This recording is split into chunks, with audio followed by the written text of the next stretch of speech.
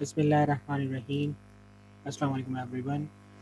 In this video tutorial we are going to learn a new instruction of PIC18F microcontroller, and that instruction is uh, IORLW, which is stands for inclusive OR operation between literal value and a working register, right?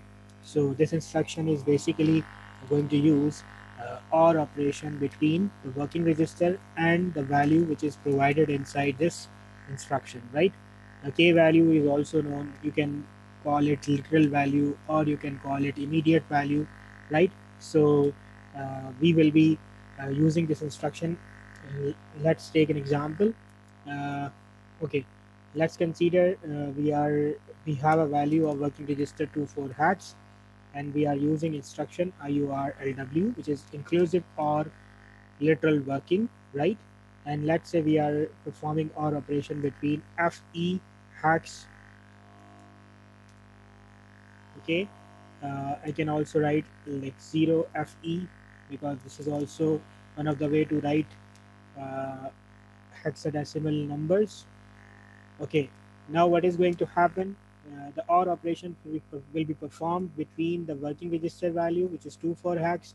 So let's write 24 hex, and we know that it's a logical operation, so we have to consider them as a binary data or a bit by bit, right? So 2 will become 0 1 0, 4 will become 0 1 0 0, and then FE would become FE hex is equal to 4 times 1 and 3 times 1 and 0, right?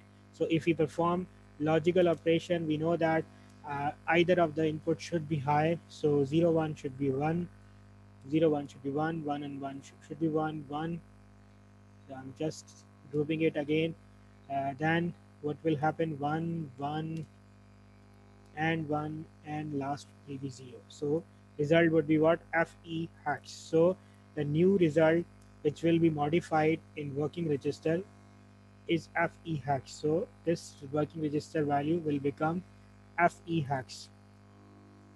Right now it was 24 hex, it will become FE hex, right?